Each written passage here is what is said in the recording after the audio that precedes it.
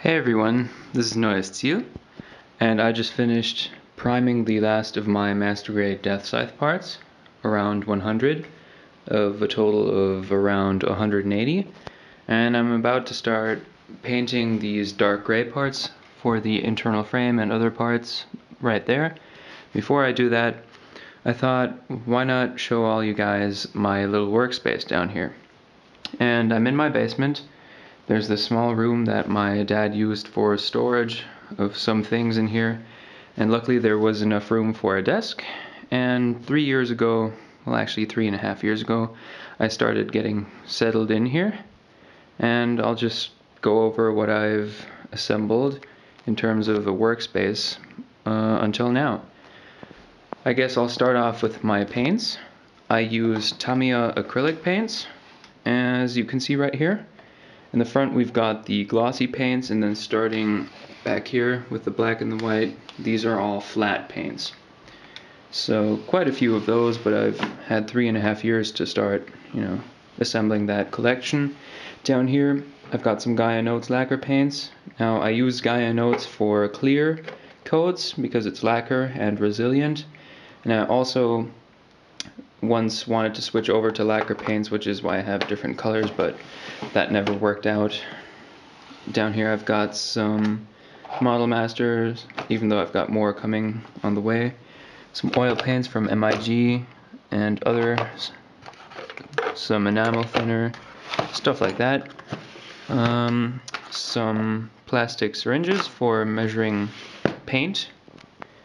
Up here is probably the most important part, my airbrush. It's an Iwata HPC Plus. I've had it for over 2 years and it's just awesome. A lamp, of course. And this right here is my spray booth, which I built myself out of a big PE box and a ventilation fan. It just goes on there. And I usually open the window and just hang this huge tube out there, which gets rid of all the excess paint. Down here I've got my 2 compressors. I've got 2 because I recently got a new one. And no, this one is not the new one that I got, it's actually this one.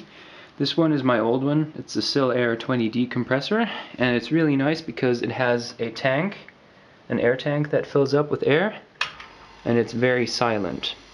The only disadvantage to this one, which is why I got the smaller one, it's the Saturn 40, is that this one runs with oil, and you have to, get the old oil out of there and put new one in every year, and that's a pain in the ass. That's why I got this one. This one doesn't have a tank, but it gets the job done. As you can hear, it's also a bit louder than the silent air compressor. And of course I've got an airbrush stand here with a manometer from the Saturn 40, some blocks of styrofoam, and just alligator clips with parts.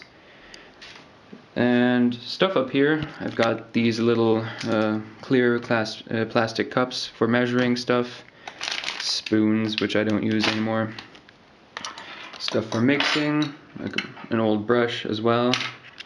Then here I've got 4 more Tamiya paints. This looks very blue on camera even though it's purple. These are paints that I have 2 of, and these are the new ones. The old ones are still in there and they're not quite empty yet. Some Microsol and Microset Mark software. This is Gaia Notes T-06 thinner, which I was using last year to replace T-01, which I couldn't find anywhere anymore. And this stuff doesn't work too well with Tamiya acrylics, but this stuff it's awesome. If you can, get it. It's a lot better than Tamiya's thinner, even though Tamiya's thinner is designed for Tamiya's paints. And in here we've got some spray paints. Most important, Tamiya's Fine Surface Primer, which I exclusively use. I've got another bottle here, and I actually already used up 2 bottles priming the Death Scythe parts. And I also have this one in white, but I don't like the white fine primer. I prefer the gray one, although this is light gray. I've got some TS38, which is a gray color. Some top coat from Mr. Hobby, which I don't use a lot anymore. I've got some big Gaia Notes clear bottles. Most importantly, Alclad lacquers, which are nice. Right here I've got some copper and chrome. What else have I got? There's more actually coming on the way. I just ordered some new ones. Got some gold, which I'll be using on Death Scythe. Sorry, you probably couldn't see that. Gold and aluminum. And I've also got Tamiya thinner back here, but I never use that anymore. It's just leftover thinner from days past. And in here I've got some MIG pigments, MIG filters, washes, compound resin, not compound resin, what's this stuff called? Just some sort of liquid resin. Back here we've got some Vallejo acrylics, which are really awesome for brush painting. I need to get more of those. Some brushes, need to get more of those as well. Here we have some plow plates and also just accessories you need for scratch building. Got some metal somewhere in here as well. Metal sheets or not. Can't seem to find those. It's weird. And just some more. Why is the focus so weird? Hold on. Some more of these little bamboo skewers with alligator clips. And this is a box of my older Iwata Eclipse airbrush.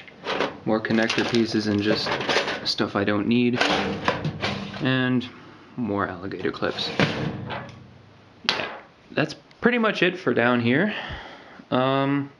I've still got some stuff upstairs on my workbench or my desk, whatever.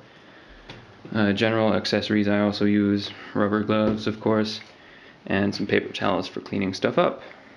So I guess now I'll go upstairs and show you some of the stuff on my workbench up there.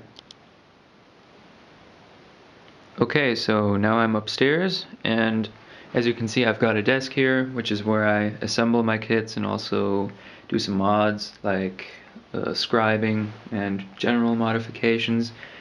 I've got some stuff right here that I use a lot, like different putties, green stuff, Tamiya epoxy putty. This is compound for polishing, but I don't really use that. Down here, some Milliput Dymo tape, which you can never have enough of.